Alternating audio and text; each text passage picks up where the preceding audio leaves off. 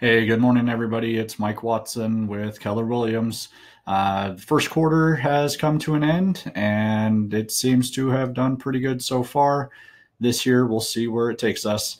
And without further ado, here are the stats for first quarter of 19.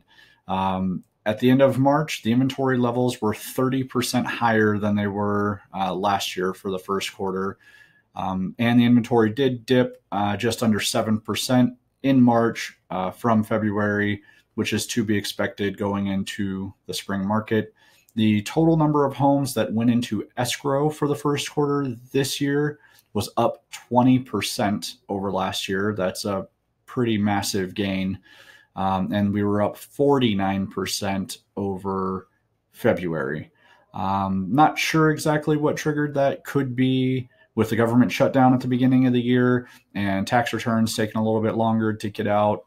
And once people got them, they started home shopping. Hard to tell. Could also be with the slight decrease in interest rates. We'll see how that continues to trend for the rest of the year.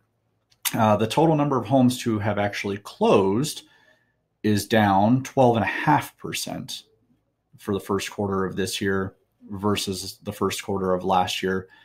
That's interesting, but our pendings are way high, so maybe it's just a lag effect, and we'll see higher closings next quarter than we did last year.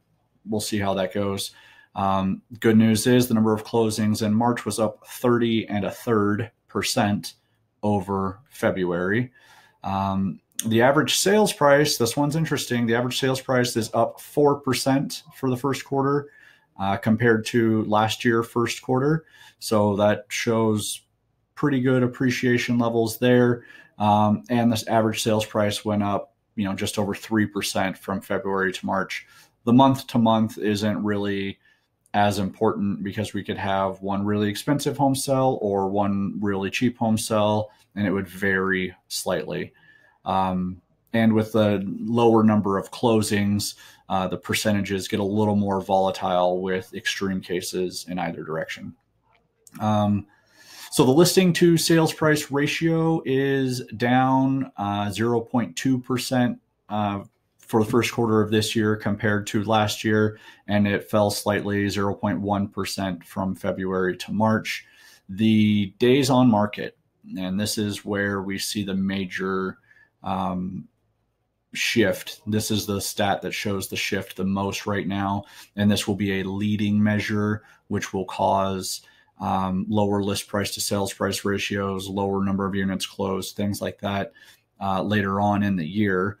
So again, the days on market being a leading measure is up 56% this year for the first quarter compared to last year first quarter. That is insane. Again, we'll see where that takes us with the higher number of pendings. That's great news.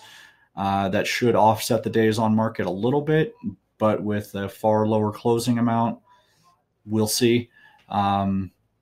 And then the days on market just from February to March went down by 1 day. Again, spring markets here, not a huge tell from month to month. And again, with lower closing numbers, those numbers get volatile pretty easily. So yeah, the market is looking good so far, as to be expected with the spring market going into full effect. Interest rates are going to be a big deal, and the Fed, like I said, last month, they announced that they weren't going to be increasing rates for the rest of the year, which for the economy in the short term could be great news. It's questionable for the long term, but that's above my pay grade.